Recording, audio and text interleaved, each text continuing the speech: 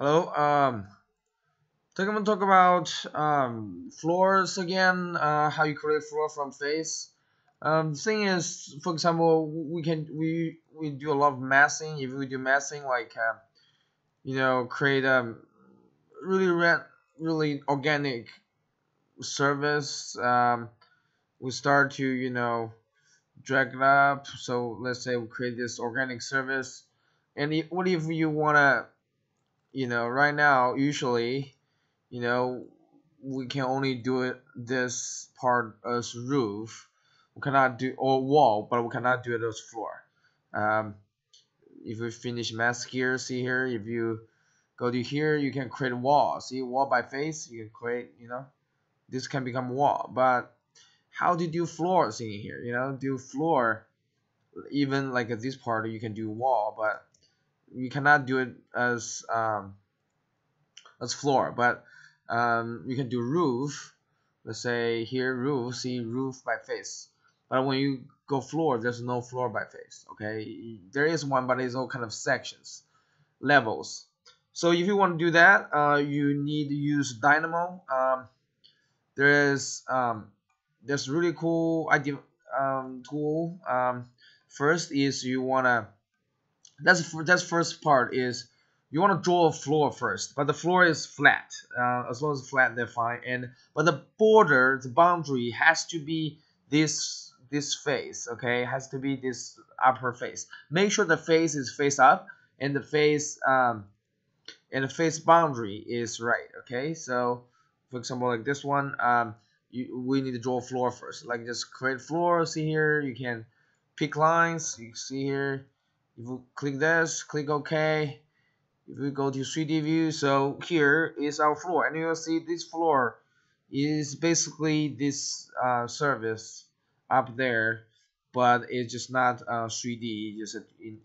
It's just not like organic shape. So then here we pick the floor down here. Okay, we did that, and then we select face. That's another thing. You click it, and you select the face that is facing up, and you want to do it. Okay. Well, actually, you want to select this one.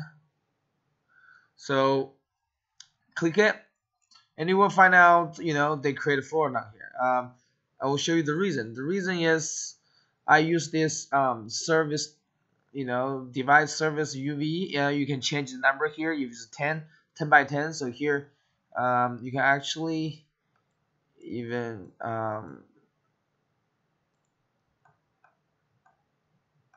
check here. See here, they create this kind of all this kind of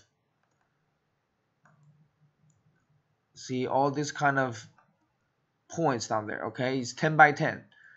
That's what that means. So it's 10 by 10.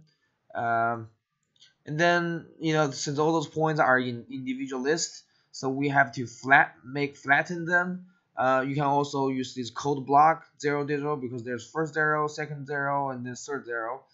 If you can do this way, or you can just click flatten, then we'll make them all flat. So, and then use this floor slab shape by points, which means they just change the shape of the floor using those points. Okay, and then they will do this. That's pretty much it. Once you have this, you can do all kind of things. For example, you can move the trees on the floor. Okay. Let's see. Go side view. If I move this, hopefully. Well, actually, if you pick new host, see here, they can go up here. Okay, so it's the same functions for. There's some like internal lines, so you can change them from VG. Anyway, so that's basically this dynamo is.